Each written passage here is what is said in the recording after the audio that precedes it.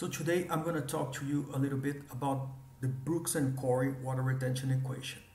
This is an older water retention model. It's from the 60s and it has been used in soil science and petroleum engineering and groundwater hydrology for several decades now.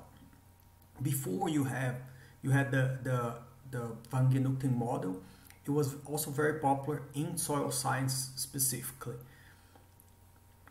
The reason that it's not used a lot in soil science anymore, it's because perhaps in other areas as well, it's because it is a piecewise model or a segmented model. What does it mean to say it's a segmented model? You have a condition here for the water potential, and you have one of the parameters here, which is sometimes called the bubbling pressure, and there is a condition related to one of the parameters that will define how the function behaves. So this is a segmented function. A segmented function is not necessarily continuous. So because of this condition of being a segmented or piecewise function, it behaves on a way that is not really physically realistic near saturation water contents. You see in petroleum engineering, in groundwater hydrology, sometimes instead of theta, this is represented as the relative saturation. The relative saturation is a dimensionless number, and it's actually what you need to get the relative saturation, you need to divide the water content by the porosity of the medium. So, being a segmented model, you need specific computational resources or computational techniques to fit this equation.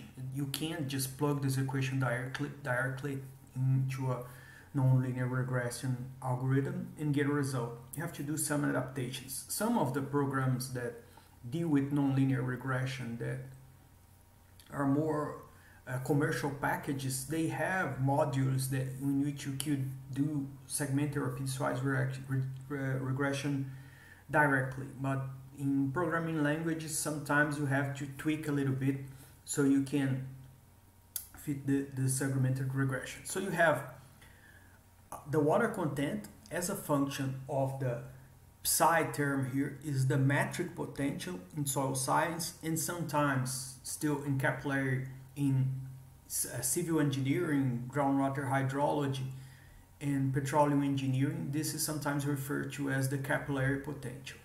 So theta is a function of psi, or the metric potential. We're using here the absolute value of psi because psi is a negative number, and sometimes you have problem with these functions if you use negative numbers. So you have a condition related to one of the parameters. One of the parameters of this equation are theta r, theta s, psi b, and lambda. So you have to fit this equation to data, and the fitting parameters are those parameters that I just described, and the variables are theta and psi. So the condition related to psi b is that if psi during the fitting procedure or with the fitting procedure, if psi becomes greater than psi b, this function is fitted. But when psi is less than psi b, the bubbling pressure, theta is the saturated water content. So you see that here, saturated water content, it's the maximum volumetric water content that the soil or the porous media can hold. And theta r is what is called the residual water content. If you take psi here and take it to infinity, this function will go to the residual water content. It's not really realistic, but it serves its purpose. I mean, the residual water content. You see on newer models that you can drain water beyond the residual water content, and there's models today that take that into account. So you need to fit with this condition in mind. You need to have a procedure that takes this condition into account. In more practical terms, what you have is two regions of this water retention function. Below psi b in absolute value, theta equals theta s, or saturation water content, a straight line here. So this is why this model is not really realistic. You have a discontinuity here and you have a straight line here. Above, for psi values above the bubbling pressure, this is the function that describes the process. So you have a power law, a power decay function here, and a straight line. So how can we fit this? I have a little procedure here that I've done in Python that fits this equation, taking into consideration the discontinuity or the piecewise nature of the model. If you don't have a piecewise model for a continuous model, you can use standard nonlinear regression techniques.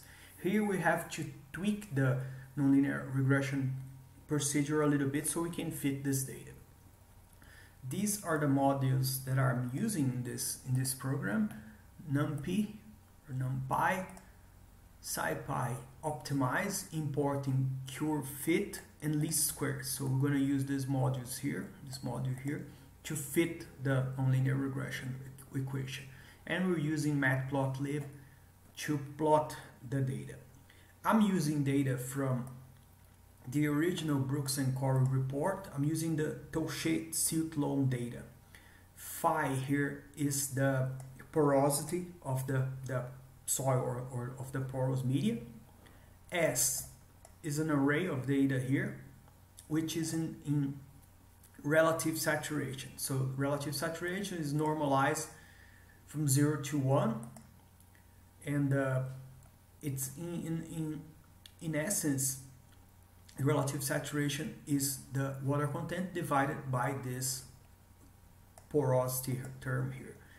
I will be converting the data back to theta, to volumetric water content, so we can fit this function in a form that I present you in this slide. So I can fit you in this form. You could just fit it as a relative water content, then you wouldn't have these other parameters here, the theta s and theta r parameters. So to fit a nonlinear regression procedure, you need the initial gas value of your parameters. You need some starting values, and these are the starting values that I'm choosing. You can choose those values looking at the data. Theta r, theta s, psi b, but the bubbling pressure is when the curve starts to, when the water content starts to decrease at a given critical water potential or metric potential. This is psi b. And lambda is a little bit more difficult, but it's related to the distribution of pores, or it's a porosity parameter. Here I define the piecewise nonlinear regression model. So it's the Brooks and Corey equation, and I'm returning here with the function piecewise on the condition that if x is less or equal than p, or if psi is less or equal than psi b, then theta is theta s, and if psi is greater than psi b, then you would fit this function here, which is the Brooks and Corey equation. So using those two lambda functions here. So lambda is just a definition from Python, and it has nothing to do with the lambda parameter that we're fitting in this equation. So I get these values here, and I put in an init par, which is a small vector here that holds the values of this initial parameters, so we can plug it into the nonlinear regression procedure. The nonlinear regression procedure is this curve fit here, and this curve fit outputs popt, which is the best fit parameters, and pcov, which is the covariance matrix of the parameters. So BC, I'm invoking this function here. This is the x, data. Theta is the y. It's the data here that I converted from s. P0 is the vector of initial guess of the parameters, and the method used is the Levenberg-Marquardt algorithm, which is a very efficient algorithm. It has some problems if you need constraints on your function, but usually it works better than other algorithms for water retention curves on my experience. Here I'm creating a vector of x just to plot the fit data. So just xd here, length space 1 to 10,000 values. This is a function that puts the Brooks and Corey condition to plot the predicted data. So I'm invoking here the function where of numpy, where if xd, if any of those x values is greater than popt2, this is the psi b parameter that it was outputted here from popt. So if psi is greater than psi b, then we use this condition here, which is the Brooks and Corey equation, and popt0, popt1, popt2, and popt3 are the fitting parameters that after the fitting. So it's the best fitting values of the parameters or the parameters here. So 1, 0 here is just you have 4 parameters in this case, and the first is theta s, theta r, 2 is psi b, and 3 is lambda. So this condition generates the predicted data. Here I'm just asking the procedure to print the best fit parameters or the best fit parameters, the predicted data, and the estimated covariance matrix. So just 3 simple printing procedures. This is the plot using matplotlib of the original data, theta versus psi, using this symbol here, and theta p versus xd, the vector of simulated psi, for the simulated data using line here, a dotted line. Labels, as the scale is log, you see that most water retention models are best understood or best seen in an x logarithm scale. I call the plot. Here I just create a vector here of predicted water content values on the same dimension of the original data. So the same number of values in C.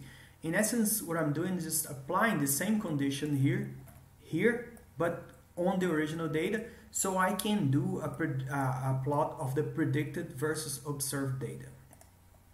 So you could do a lot more of diagnostics on a nonlinear regression procedure. You could calculate confidence interval of the parameters and all of that, but we're just doing a predicted versus observed thing here, just so you can see if the data are in agreement. Just a simple thing. I'm not worried right now with the statistical properties of the fitting parameters.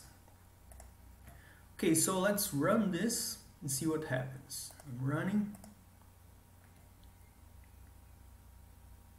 So the first plot here, see in blue, the blue dots here are the original Brooks and Corey data, and this orange yellow line here is the fitting model. So you can see clearly here the discontinuity, and here is the psi b, or the bubbling pressure. So this is the power law or decay law here fraction, and this is the constant fraction of the water retention curve. So it fits, it's in very good agreement. I didn't look at the statistical properties, but looking just visually, it appears to be in very good agreement. Here's the predicted versus observed data. I could put the 1-to-1 line here, but it appears to be in very good agreement. We're not checking R square or any of those other parameters. And here is the best fitting parameters. These parameters here I checked with the original report, and they're pretty close to the values that were reported by Brooks and Corey for this soil. on their original report. This is the predicted data vector, and this is the estimated covariance matrix. As I said, you can do a lot of more statistics on this to check the validity of the parameters and all of that, but we're just doing something simple here to show you how to fit the Brooks and Corey equation to your data.